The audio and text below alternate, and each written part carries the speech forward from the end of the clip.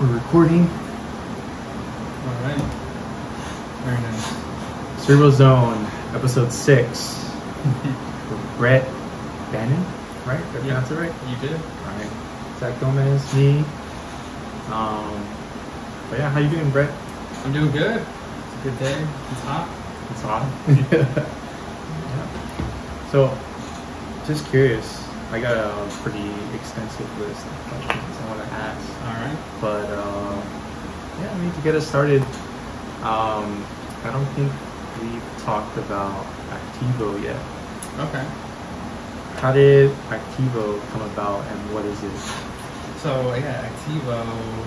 It was an automation company that I started on my own, just like a single one-man shop. And that was actually my first venture post-corporate world. So Activo was what I actually set up, right as I left my old job, again, working for a big company. And so, not much different than Lumis, but, Lumis kind of came shortly after partnering with Eduardo, and he had his own integration company, and I had my own. And then Lumis is really the joint venture that we went in together, and now that's what we're growing, and it's getting bigger. Nice. What was Eduardo's company called? That one was Alpha Engineering. Alpha Controls? Alpha Controls and Engineering, I think. Something like that? Yeah, that sounds right. Yep. So, when Activo started, well, beforehand, you said that you were programming on your own. Mm-hmm. What type of programming languages were you using? And maybe, if we can, like a description of like what you were doing for the customers. Yeah. So, really, the main two languages used in the industrial world are ladder logic. You'll hear that one all the time. And then one that's probably used just as common, but mentioned less, is structured text. Mm-hmm. So those are the two main languages. There's pros and cons of both. Ladder logic's like graphical based, where structured text is, when you think of coding, you think of a bunch of text on the screen, and that's how that one is structured. Like Python, C++? Exactly. Okay. Yep. And so right. I was working for a big company who sold hardware projects, and really our job at the company was to help the customer, guide them on their project that they're trying to complete. But at the end of the day, the goal is to sell the hardware to them, not the software and not the integration work. So all the time, customers they'd be trying to execute a project. They're talking to my past company, the sales team, customer service, and the engineering team that I was on. And we're helping them not necessarily design the project from scratch, but helping them fine-tune it and select parts to use on the project. But then the customer would say, okay, this is great, now how do I put it together? Who programs it? And our old company would be basically saying, sorry, we don't do that. Sometimes, there were outside people that we might recommend, but it was pretty rare. And so a lot of times the customer was, I don't want to say out of luck, but they got so far in the project, they had it designed mechanically, they had the components selected, but then no one to do the software or integrate everything all together. So, it was almost a win-win doing software in the evenings, because our customers wouldn't move forward with us on the hardware side, knowing that there was no solution for the software side. Right. And so, certainly didn't want to mix the two, and our marching orders were sell the hardware, don't get involved in the software. So I kind of stayed away from that stuff during the 9 to 5 hours. But then after hours and on weekends, when customers needed it, I would help out on the software side. That sounds incredible. Being able to do both and then take on another opportunity outside the 9 to 5. I guess guess I could say, how did you end up developing your skill set enough to feel comfortable working for somebody programming? Yeah, it's definitely not easy, and you got to push yourself outside of your comfort zone. I did that a bunch, and I've definitely put myself in situations that, you know, I'm like, wow, I'm over my head here. What's going on? And so I just kind of threw myself into the deep end. Now, not just blindly, but certainly took on stuff that, you know, in my head I'm like, okay, I think I can make this work. I think this is how it should go, but not with a completely clear picture in my head of the solution path.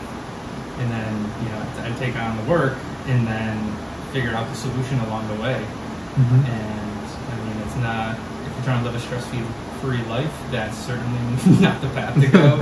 Because so many times, whether it's awake, you know, trying to figure out solutions and do research online and things like that, you know, whether you're awake and actively doing that, or you're just lying in bed and you're like staring at the ceiling, you can't sleep, and you're like, man, I gotta find a solution to this thing by tomorrow. I don't see the solution in sight. Something's gotta happen. And then you're just like, yeah, you're just like either trial and error or trying to talk to vendors to help, you know, have them help you. But it was very stressful, to say the least. And currently in your position, do you think that stress is continued, or you're in a better position right now in terms of stress? No, it's continued. Oh, it's almost become, I don't want to say that I'm comfortable with it, I guess is a good way to say it. I'm like comfortable with stress. And maybe we can get into, you know, stuff later to help, you know, talk about, you know, things to manage that. But you know, also just knowing, I guess there's being confident in yourself that you can find a solution, and then there's the you know, just putting yourself in stressful situations and not stopping your own growth because you don't want to be stressed out. Right. Yeah, that does give me a lot to think about, and hopefully the viewers too. Yeah, it's like growth comes from stress. It's like even like you know, working out and building muscles, you've got to put your muscles through some strain and stress for them to grow. And so whether it's your brain or your career or, you know, your social endeavors, whatever they are, I would say, you know, if you intend on growing, then you got to put yourself in stressful situations. Some sauce here on the podcast from Brett. That's incredible. So stress, the topic now. Yep. And you willingly put yourself forward to these situations, and you knew that you were going to get something out of this? Yeah, so I mean, I think my interest in entrepreneurship actually started from an interest just in self-growth. I really loved like the topics of like dieting and brain health. Over on my bookshelf in the other room, I have probably 12 books or so, like on the brain and, you know, how it works and how to keep it healthy. So that was like my passion at first. It was like, okay, how does the brain work? Like, this is a crazy thing that we have.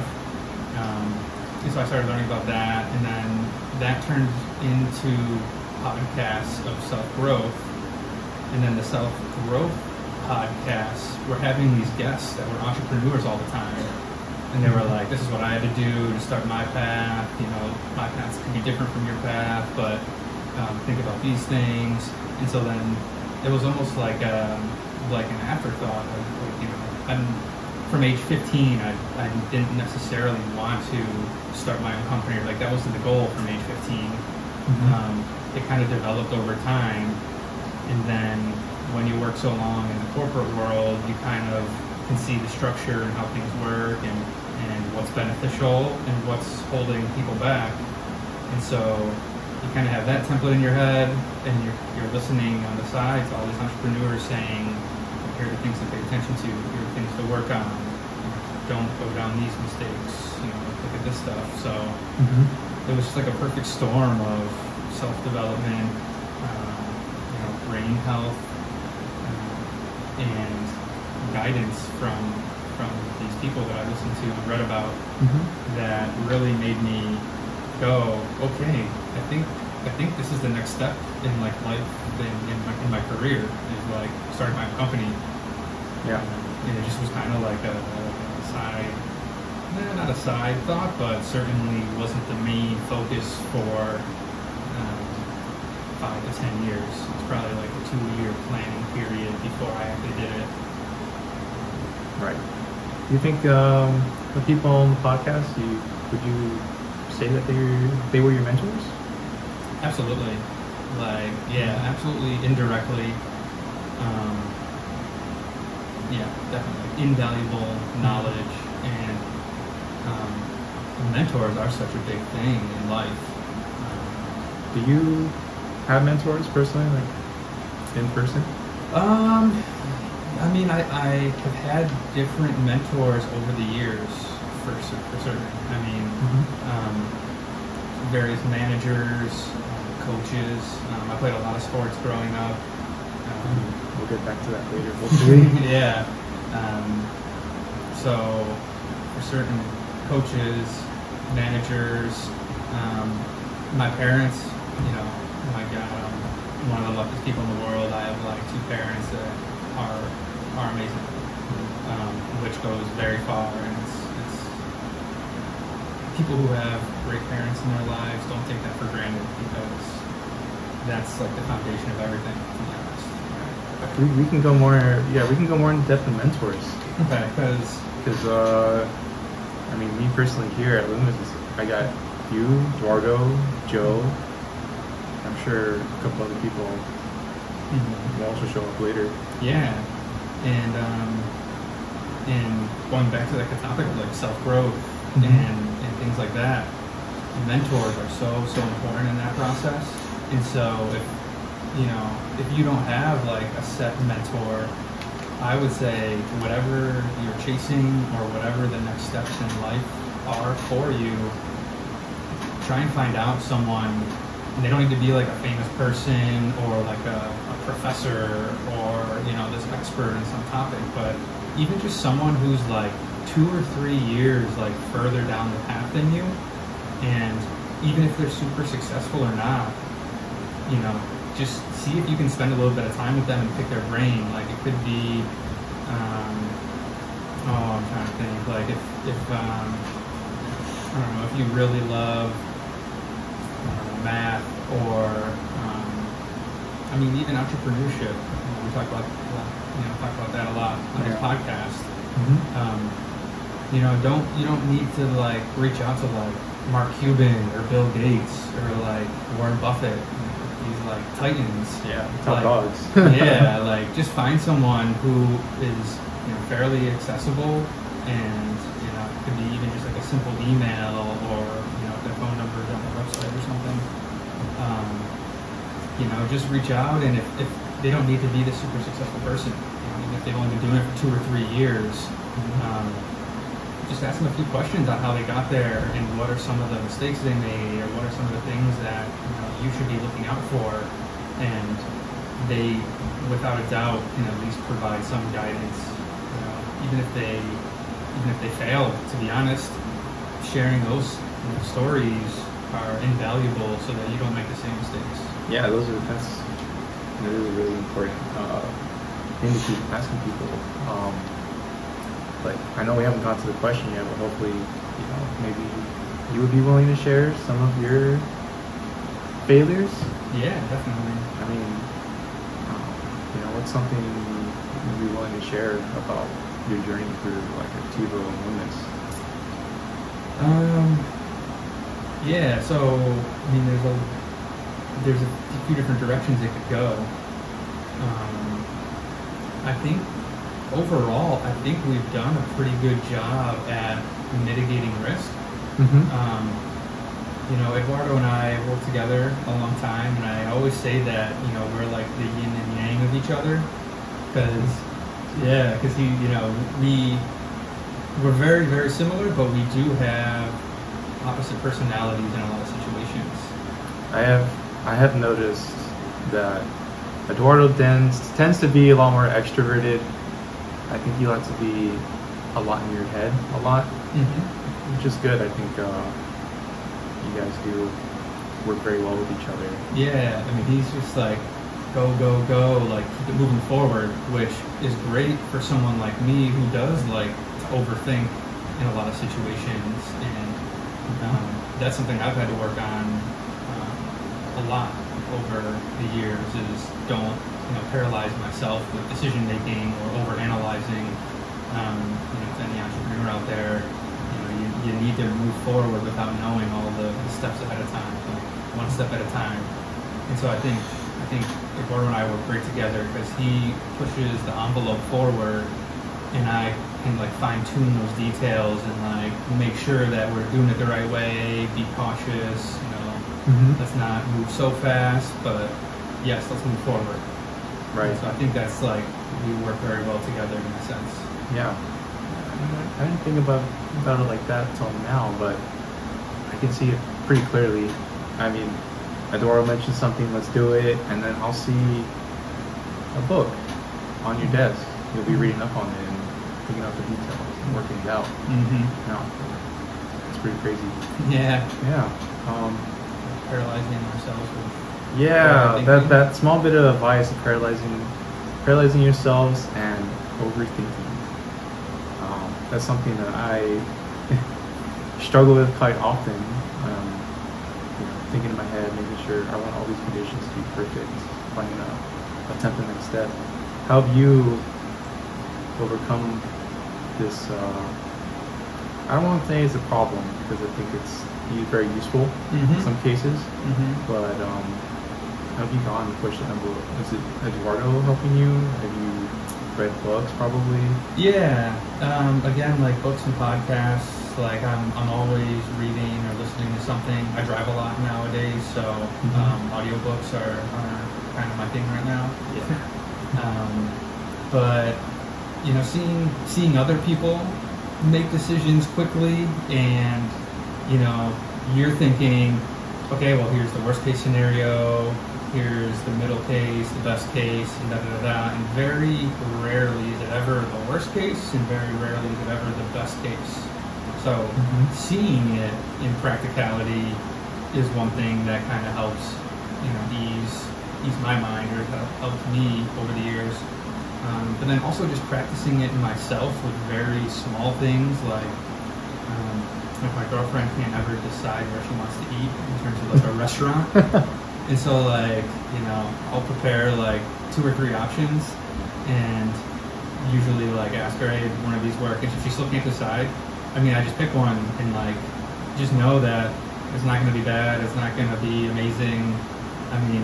It's we're cooking dinner for the night. We're not even going to remember what we ate 2 weeks from now. Right. So like just practicing like that, we're like, okay, Italian or whatever, Chinese. Okay, Italian, boom, that's what it is. Don't even think about it twice. Just let's get our shoes on, let's head out the door, and just do that, because You'll find something there. exactly. So just little things like that, or like choosing what you want to eat on the menu. Like, don't overthink it. Pick something, and you're not going to remember the decision again a week or 2 from now. Yeah, that's a really good way to put it, because I think I struggle with the option that was in front of me, this fork on the road.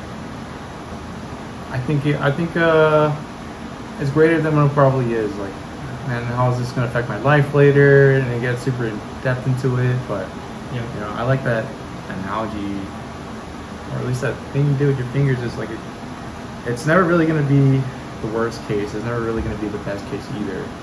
It's just somewhere in the middle. You'll find it. Right? Yeah. And I've seen you working around the office and business decisions. You use that method with that as well, right? Some of the projects that we got recently, how did you feel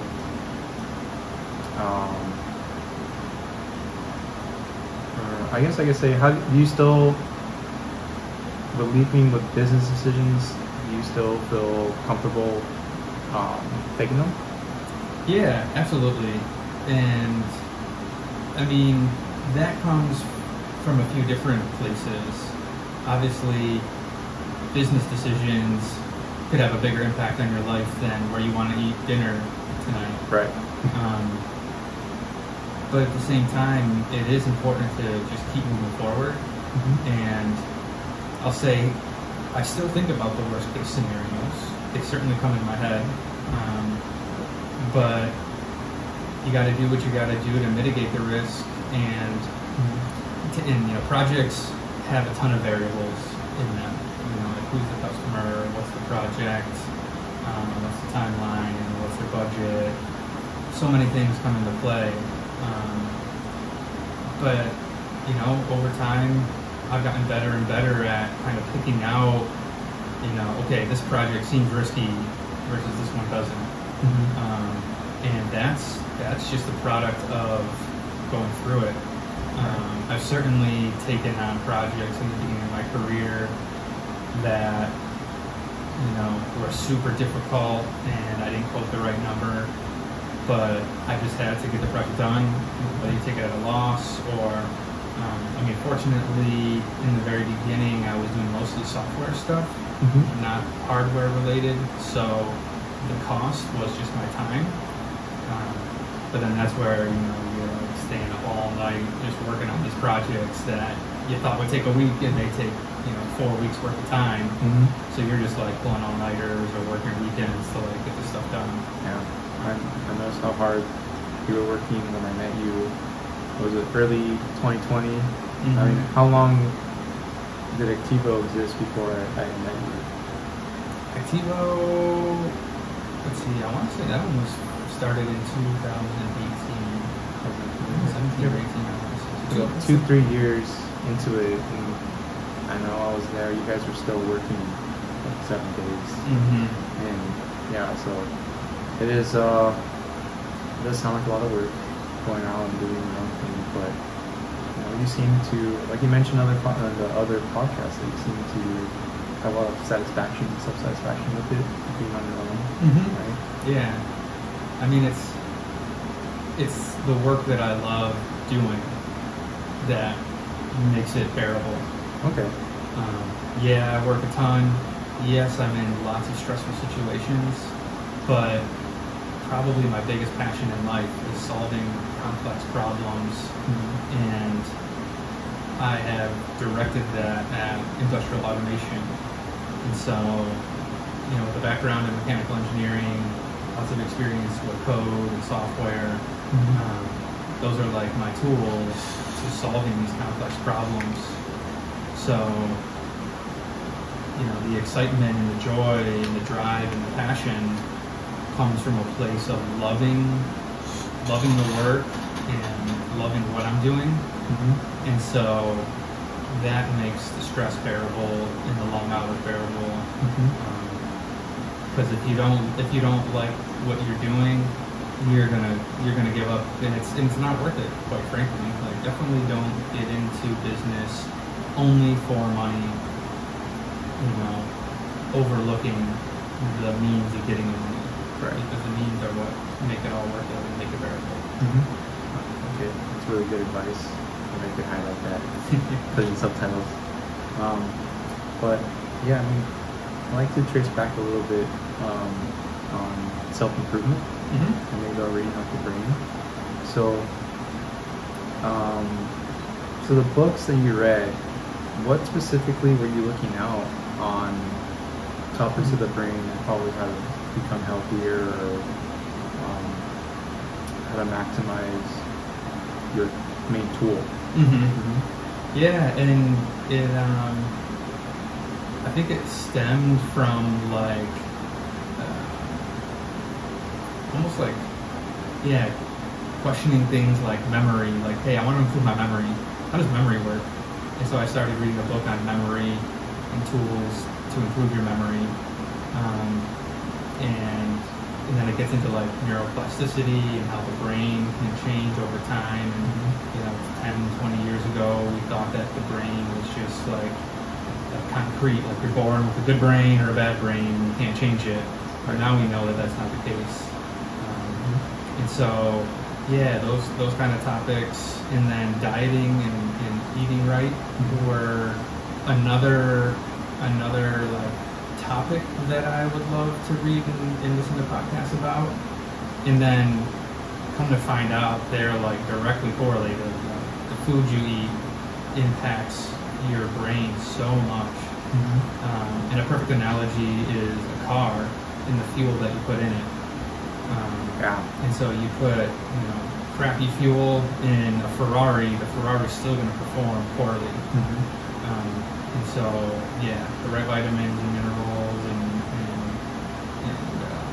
what you eat really influence your brain, your mood, your ability to retain, memory of things, and just your decision-making process, like your prefrontal cortex that makes all the important decisions. Like, if you're not eating a healthy diet, you're not gonna be thinking clearly. You're gonna have mood swings, and that's gonna influence relationships around you and a whole bunch of other things. So, yeah, I can't stress enough how important it is to think about your brain and your brain health. And dieting is a huge one. Sleep is another big one. Sleep is huge.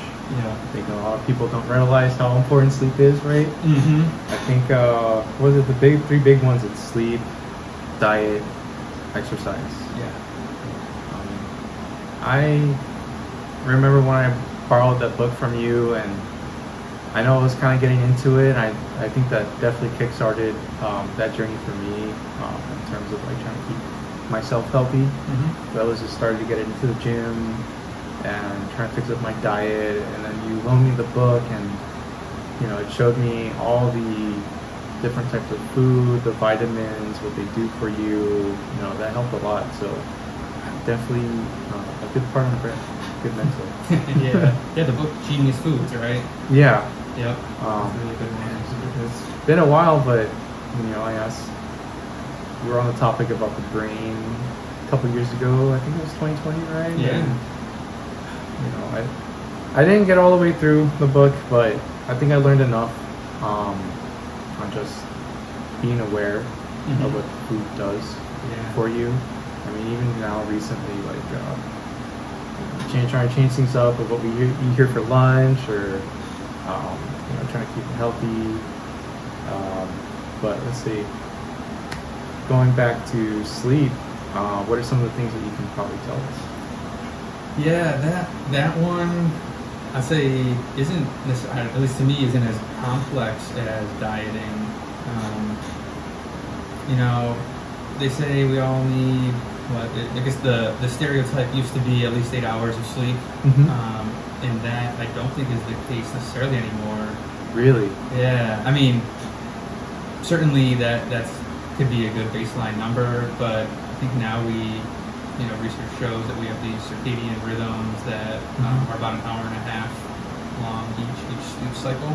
Okay. I guess the circadian rhythms are related to like when you go to sleep and wake up, and I think it's kind of like based around the sun or the time of day that you do that. Keeping those in a steady pattern are definitely beneficial. Like the body and the brain love patterns and like repeatable patterns. Yeah. So finding a schedule where you can go to sleep and wake up at the same time, consistently is important. Unfortunately, that's not always possible. I get it. We all have crazy lives, and even for myself, sometimes it's difficult to stay on a consistent schedule. But then finding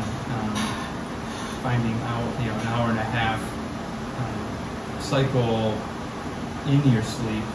So I think, I forget what the name of the book was, but they were talking about how actually 7.5 hours of sleep will feel better than 8 hours. 7.5 hours of sleep will feel better?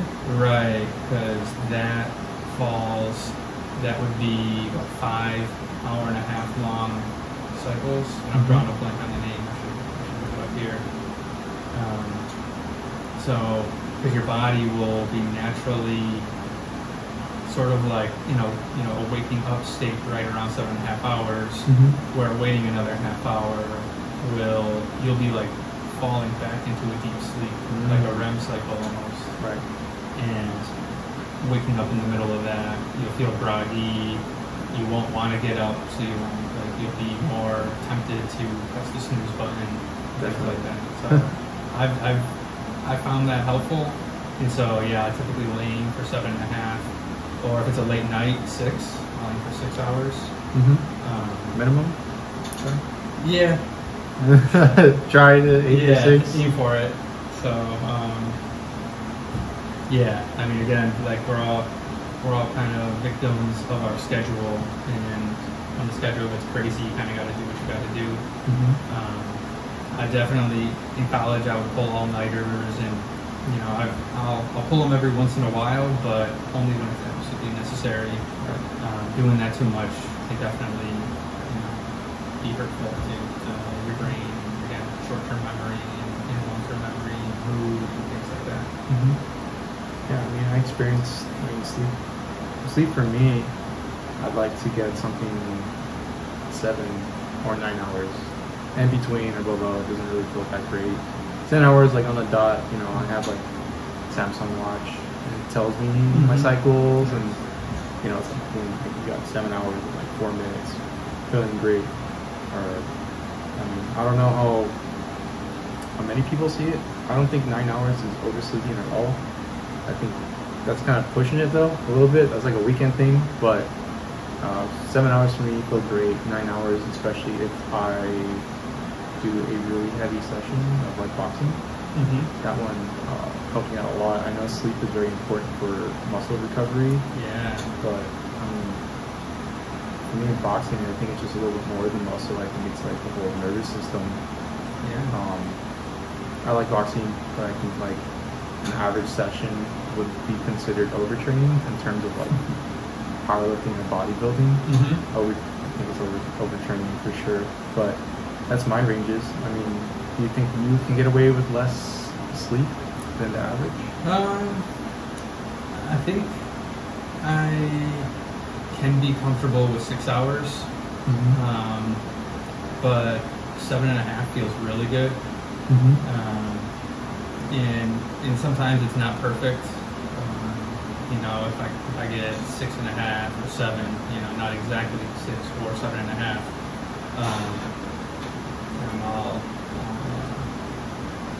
I'll shoot to try and get one or the other. But it's in the middle, kind of is what it is. But I'll say it's pretty rare that I sleep more than 8 or 7.5, to be honest. Okay. Yeah, it sounds like a range of what I hear on average from most people. They gotta get up and they gotta go do things. You can run on 7 or 7.5 hours. I think that's like, it sounds average for people to feel good, to be honest. I was listening to another podcast saying that like 8 hours might be pushing it, might be unnecessary. You're saying it's about the cycles, and I think that's, according to what you're reading, it sounds accurate. I mean, any too much or too less, even if it's a decent amount of sleep, right? I don't know, with this snooze button. I feel like it's very specific for each person. Yeah, probably specific for each person. Can't say that word. But with that, what do you think about caffeine in your health? Yeah, that's a big one. Yeah, I'm definitely a coffee drinker. Full disclosure. I love coffee, but I try to avoid it probably after noon these days. I used to drink a lot more in the past, but those all-nighters. Yeah. Oh yeah. So I used to drink a lot in the past, and I've noticed it kind of has changed over time for me. Like I used to be able to drink a coffee at 5 p.m. and be asleep by 11 or midnight, but that's not the case anymore for whatever reason. If I drink a coffee at 5 p.m., I'm probably up until like 1 or 2 in the morning.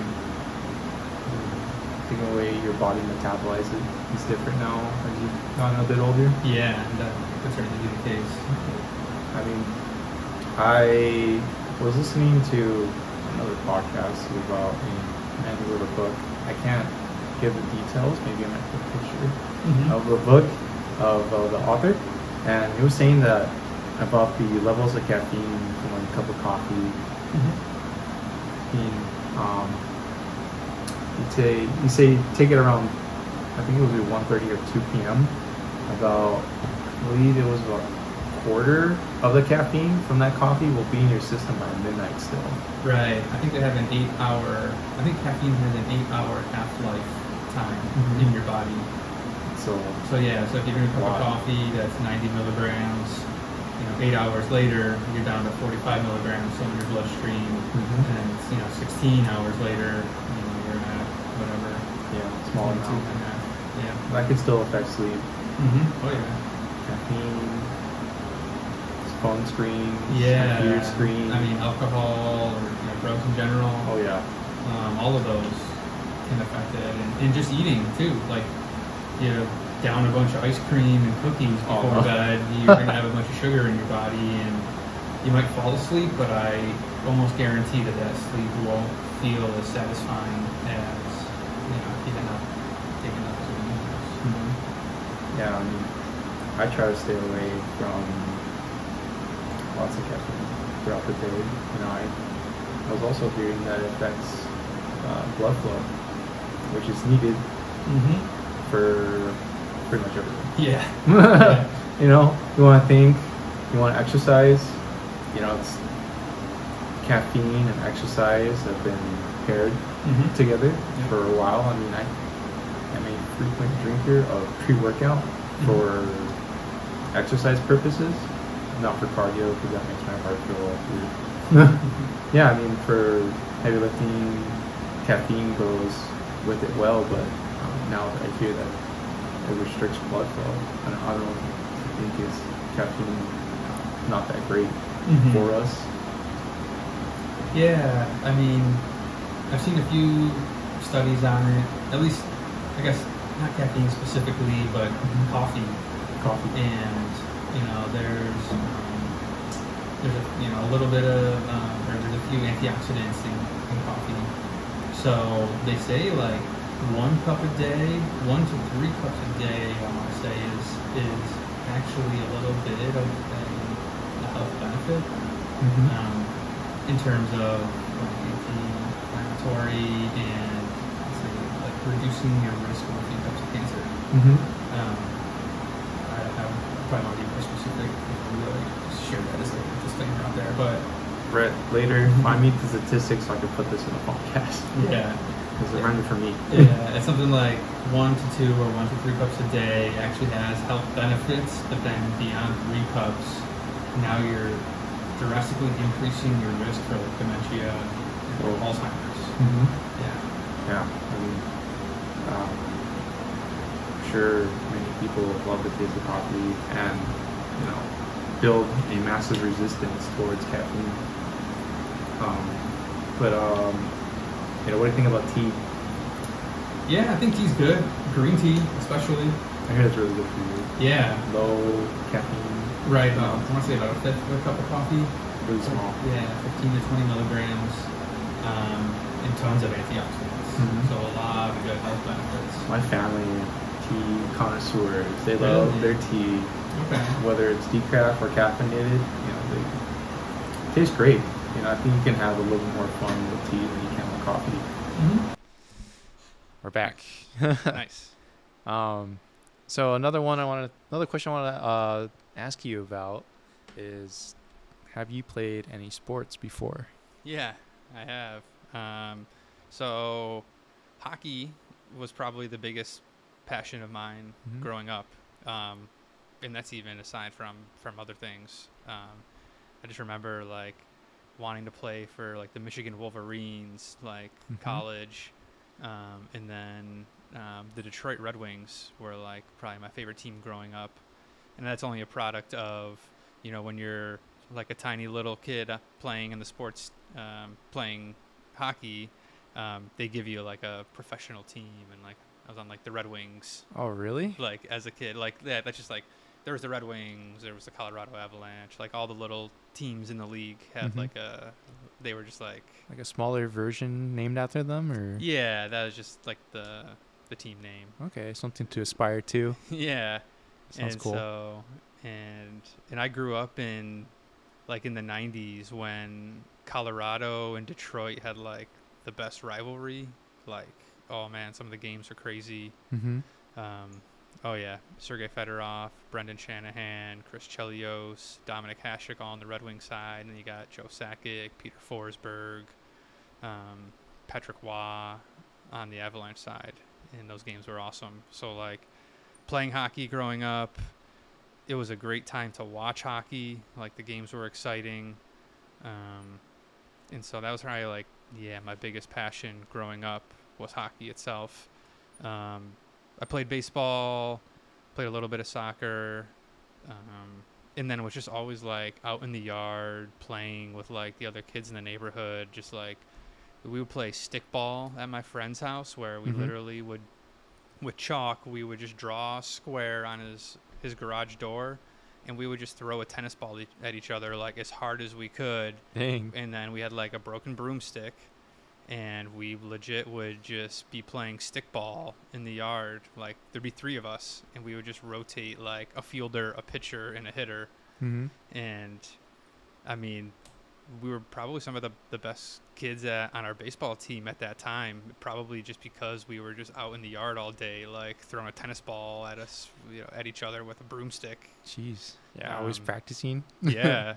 And it was just fun. It's like what you do during the summer. Mm-hmm. And just like shoot a basketball, like whatever. Yeah. Yeah, that sounds like a really fun childhood. Yeah, I guess. So how did you end up playing, or when did you end up playing hockey a little more seriously? I mean, I think it was serious from a really young age. Mm-hmm. I have 2 older brothers that both played competitively. Okay. And so we were talking about mentors earlier. Like I had them like guiding me like on things to do and what not to do, and like little like secrets to like handle the puck, or like how to defend guys coming at you. Mm-hmm. And then growing up in upstate New York, we would we'd build an ice rink in our backyard every winter.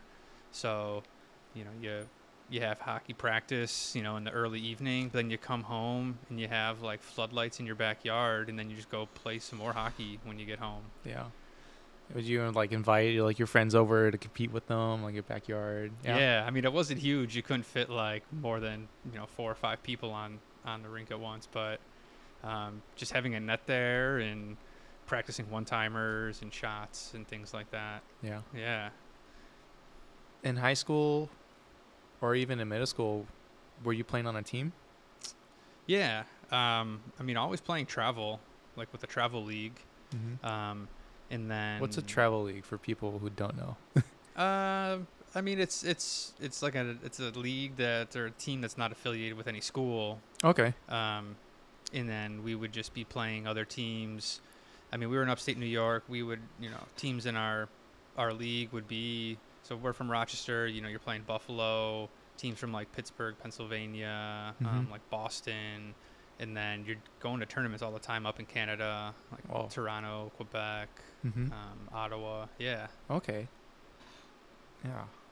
And, I mean, can you give us an example of what was it like playing hockey, like in general, for that unaffiliated team? I mean, no, it was super fun. I mean, so many good memories, with the guys and doing whatever, just getting into trouble like stupid 14-year-olds do. But it was really cool. I mean, it teaches you teamwork and being competitive and training to win.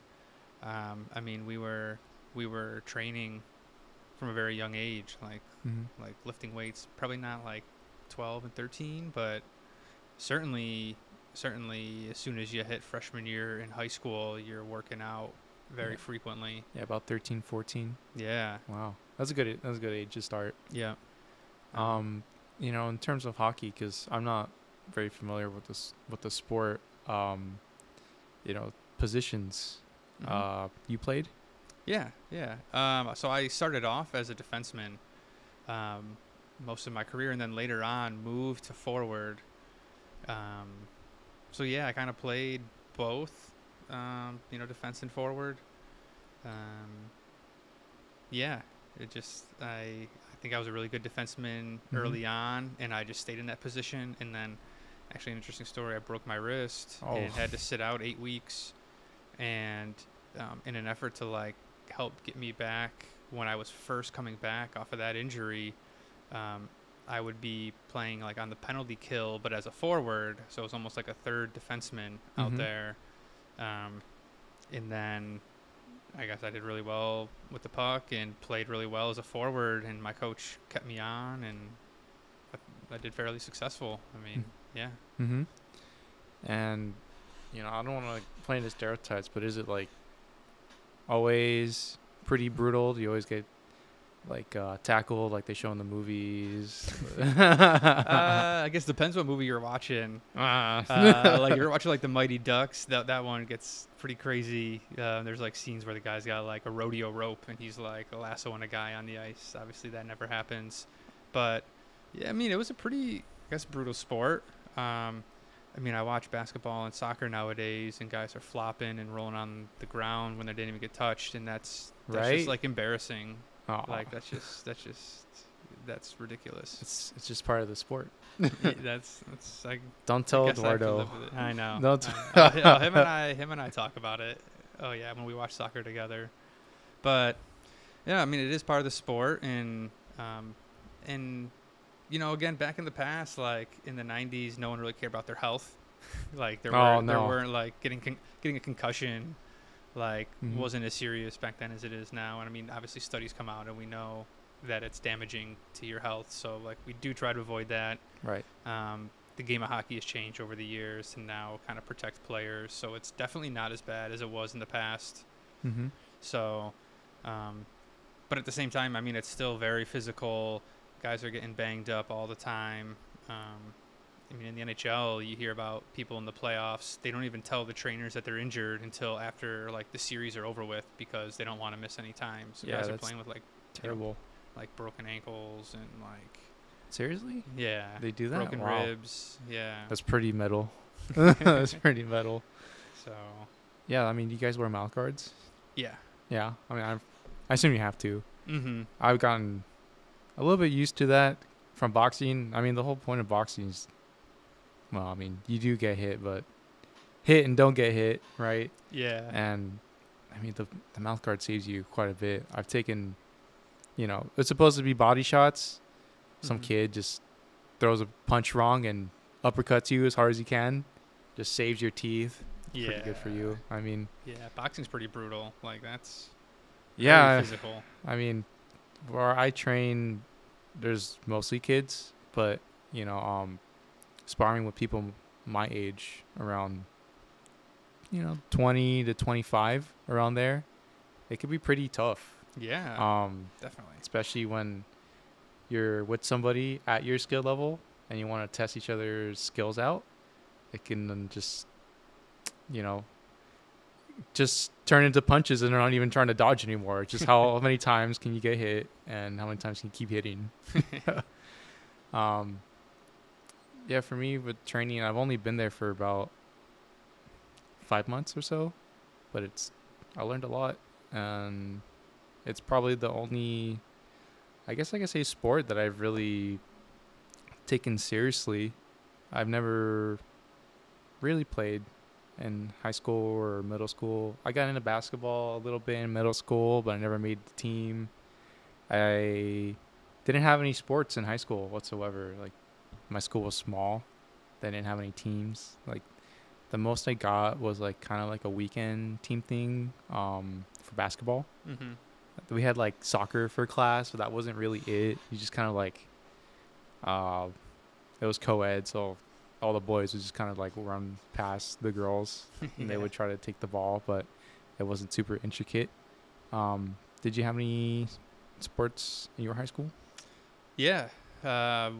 We had a good amount. I mean, I played hockey and baseball, but we had all sorts of, we had football, soccer, lacrosse. I mean, lacrosse is huge in the Northeast. Oh, yeah. So, and a bunch of other random ones. I'm trying to think. Track and field, cross country, things like that. Oh yeah, actually I did run too, but that wasn't for a sport either. That was outside of school. What is it like being a mentor for people?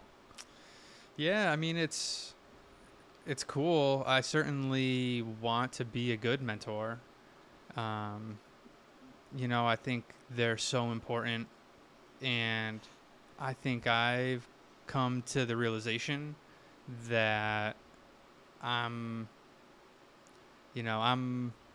doing what I can do, but that's only worth so much, and enabling people around you to allow growth in their own sense, and help them achieve what they are going after is more important almost than like your own individual like goals, because individual goals are important, but I guess when you're trying to do something that has a ton of big impact, you need more people around. Like nothing great is ever created or accomplished by just one person.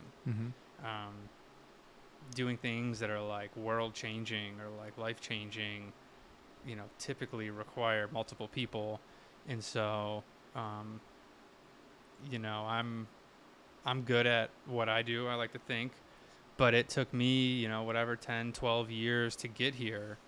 If I can help someone like you or someone else get to where I'm at in half of that time or a quarter of that time, like that's amazing for that person and for me. And like imagine what we all could do as a team, and then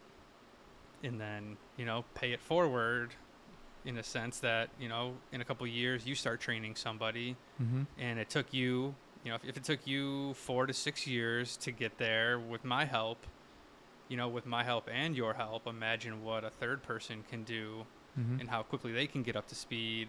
And that's how great things are going to get accomplished. Yeah, I think you're doing an excellent job, especially being able to balance Lumis, the business, having interns, and the ever-changing environment that we kind of like thrown ourselves into, whether it's like gaining new projects, making relationships with people, and learning new technologies, like learning how to use AI at the same time, and some of the risks that may appear shortly. Right? Oh yeah. Yeah, I mean, seeing myself as a mentor later, that's kind of a little bit strange for me. But I mean, it's not like I haven't done it in some way, like with the kids that are in my boxing class. They definitely look up to me, and showing them not to be scared of, like, a sense, like having bravery towards it, even if they are scared. Tell them to that it's gonna be all right. And I could see that with the three engineers here at Lumis, right? Seeing you guys just work past these goals that I don't think I could see myself doing right now, but later on, I think it might be doable. Yeah. I've learned a lot here very, very quickly. And, starting with an idea with all of us, just like trying to get on and making a podcast and just making a thing. And now it's growing, I think, pretty fast. There's a lot of things to learn here, a lot of things to check out. So excited for, what's to come. And you alluded to something too that I think is important to note, that you don't always have to set out with this goal to be a mentor.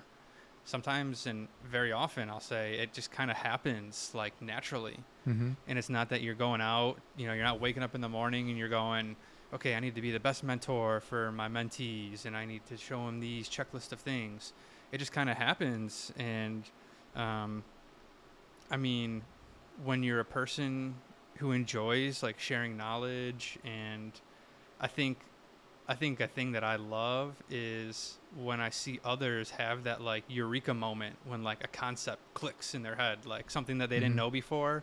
And then you can kind of see once it like sinks in and they really understand it. I think that's such like an unbelievable feeling. Like I get a little bit of like a rush thinking about that person having that moment. So like if I can help induce that in others, then it makes me feel good.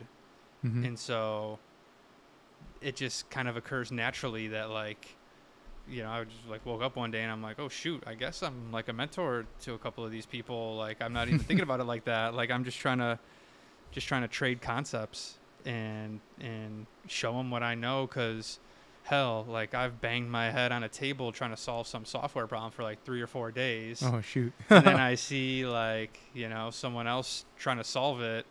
You know, I don't want them to go through what I had to go through to get there. Like, I'm just going to explain it to them. Hey, here's how it works. I know, like, it's crazy. I don't know how or why it does that, but all I know is that this works, you know. Yeah, and sometimes that's all it takes, right? So, like, yeah, seek out. And I think, well, I'll add one more thing before saying what I was about to say. I think, it's important, like, one, find good mentors in your life, but then also being a good mentor can help you also improve just you know, whether it's like socially or if you're teaching other people a certain topic, it probably is going to help solidify your knowledge better and force you to question yourself, like, man, okay, you get to a point and someone might ask you a question about that topic that you're training them on, but they might ask you a question that you're like, oh shoot, I never thought about that before. And then it forces you to kind of do a little research or think more about it. And now you've learned that knowledge because they've asked it. So you've added more tools to your, you know, your toolbox. Right. And so it's like a win-win. So yeah, like, for sure, those are two things. Like, find good mentors, but likewise, pay it forward and be a good mentor to others. And you don't have to like seek it out or think about it. You know, go out with this mission to be a mentor, but you know, don't be afraid to take people under your wing or teach someone a topic when they're asking about it. Do you think find it within you to like attempt to challenge those you're teaching? Yeah, I think that's certainly important. I think while you are teaching somebody else a topic that you might know more about, I think it's important that you don't just hand over all the answers right away. Like, letting them go through the struggle a little bit is also valuable because now they're forced to use their critical thinking and their problem-solving skills to get to the answer. Right. But if you see them struggling too much and it's wasting time and it's not a productive struggle, I'll say, that's when you can jump in and say, okay, look, okay, pause here for a second. You know, we're going down the wrong path. Let's rewind, come back. Okay, now let's start over and go down this path. I would say we've only done a couple of programming sessions together. I think for me personally, I think programming is probably one of the hardest things to pass on, just because it's a little bit less hands-on and more thinking and trying to get the logic down. It's like, I know for me with SolidWorks, Eduardo is just kind of giving me a task and basically telling me, you know, figure it out, test yourself. I learned a lot of stuff along the way, and he's there to give it a second thought if I think some things are incorrect.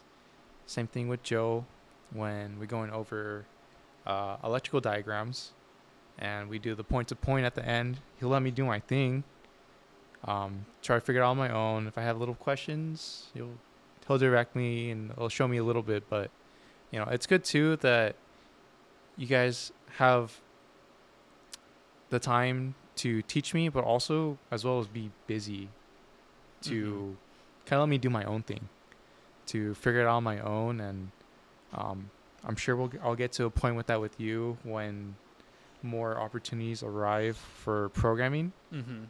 You know, it's not the first time you guys sat me down in front of an PLC and an HMI and kind of let me like pick at it. And sure, I think I've gotten a couple things down with programming, but you know, it's new.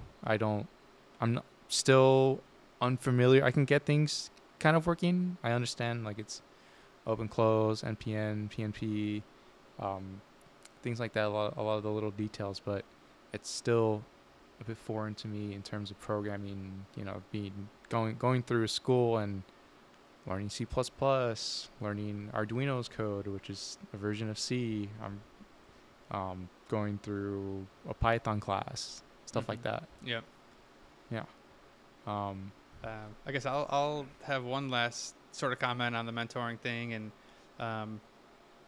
I'll say that is probably like the biggest struggle with trying to be a mentor is that balance of like, yeah, trying to get things done fast, but then also you want to be able to work with the people around you and kind of show them what you're doing and take your time with it. Mm-hmm. I don't know where I don't have anything necessarily beyond that statement, but that's like a thing I've noticed that is a difficult part about mentoring is like, yeah, like you want to, especially when it comes to like work stuff, like you're saying, programming. And programming can almost be like art in the sense of everyone can have their own way of doing it. There are, there's standardized function blocks like if-then statements and case statements and whatnot, but the way that you put all those pieces of the puzzle together to make an end product or whatever, end finalized piece of code, everyone can do it differently. And so, yeah, it's an interesting conundrum where you want to take your time and teach someone how to do these things, but at the same time, you gotta move fast and keep everything going. Right. And I like that you mentioned that programming is like an art. Yeah, I mean, everybody can develop their own style after you learn the basics, right? And I've heard a lot of things that Eduardo and Joe had mentioned, that the way that you were able to solve some things that they were incredibly surprised and impressed. Maybe some things with one of our more recent projects with moving those large servo motors. Yeah. I mean, you think you can share something about the process of programming that incredibly large machine, like kind of on your own? Yeah, I mean, programming is something not for the faint of heart. And it's something that you need to be extremely detail oriented in, because there's not one right answer, but there's a million wrong answers. And if you don't, with what we do, we're moving actual machinery. Like that's, we're doing industrial automation. It's not just like, I don't know, like it's not like a web development. Right. Like it's we're moving physical things, and we're good at what we do, and we put ourselves in situations that are potentially dangerous. And either you're moving very large things very fast in a space where people will be actively walking and moving and maybe paying attention, maybe not. We could be dealing with explosive gases and tanks and pressures and having to manipulate that, and doing things based on sensor readings. And so if you don't plan the sensor readings correctly, and you're not making all the things happen that need to happen based on certain things, like you could basically be letting a bomb build up of explosive gas. So I think that's where my mindset of questioning things all the time helps. The overthinking. I mean, I think it's kind of like an engineering trait, right? Yeah. Being able to think about all the variables, all the possibilities of the situations that you put yourself in to consider when designing this, right? Yeah. The programming process of it. Yeah, I mean, with what we do, safety always needs to be considered. Mm-hmm. So the way I'll typically think about solving a problem, I mean, I'll know going into it what the overall functionality should be. Like talking about the project where we're moving a bunch of big servo motors, big things, like basically moving 20,000 pounds around a gantry where people will be moving in that space. Mm-hmm.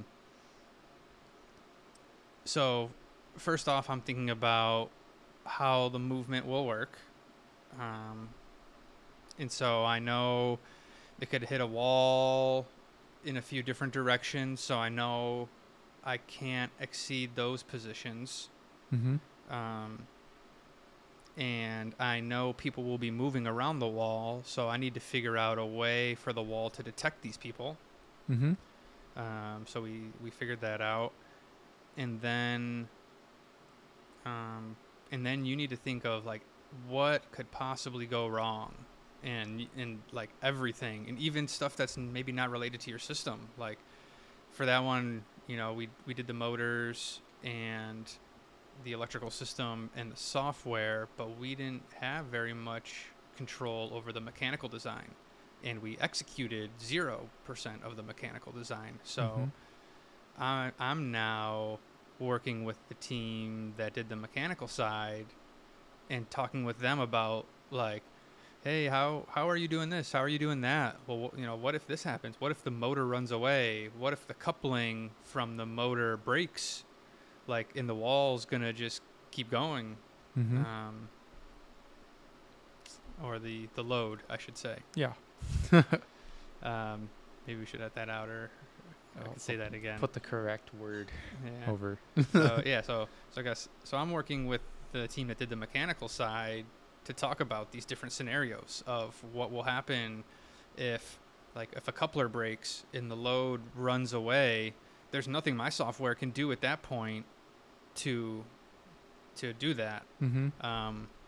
So now maybe we need to think of like a backup system and things like that, or I could write the code in a way that dramatically limits the possibility for that happening. Mm-hmm. So maybe I don't accelerate the load super fast. Maybe it takes some time to ramp up to speed, and it takes some time to ramp down. Mm-hmm. So it's tough to say like, hey, here's how you go about writing a piece of software, because it's different in every scenario. You need to think about the overall functions that need to occur. So basically, the the must-haves on the project, like I must do this, must do that. But you also need to now think about every single way that this could go wrong. Mm-hmm. And this isn't a scenario where, how we were talking earlier about making decisions. Are we going to go Italian or Chinese tonight? Well, let's just pick one, and it'll be fine. Mm-hmm. This is one where these scenarios where we need to think about every single detail, and if we overlook one, or even if we think about it but we don't execute it in the code properly, if we don't implement the code properly and something goes wrong, it could be very dangerous. Mm-hmm. So having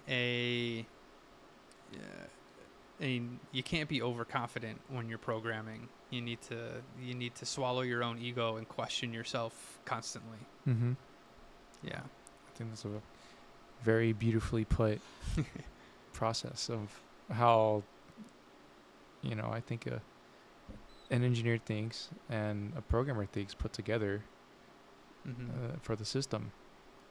And I think that leaves us off on a good note for this podcast. I think all right, it was good. It was a nice long one. Yeah. I think we definitely have more than enough topics for another one, just Okay. person Yeah. to person. Definitely. Yeah, I think Yeah, we didn't even. we've been here for longer than an hour for sure. Okay. Yeah. Well, yeah, we gotta save some stuff for next time, like meditation. We can get into, but hey, we'll have to do another one. We'll go more on topic on the mind and such, but I think, leaving it on the programming bit is really good. A really good juicy topic All right. that I should have asked you, I think, at the beginning. Yeah, we could have. Man, I could talk about programming for a long time. We could implement that in the next one too. Oh yeah. So, thanks, Brett. Yeah. Thank you. It's fun talking with you, Yeah. and we'll see you guys on the next episode. All right. See you guys. All right.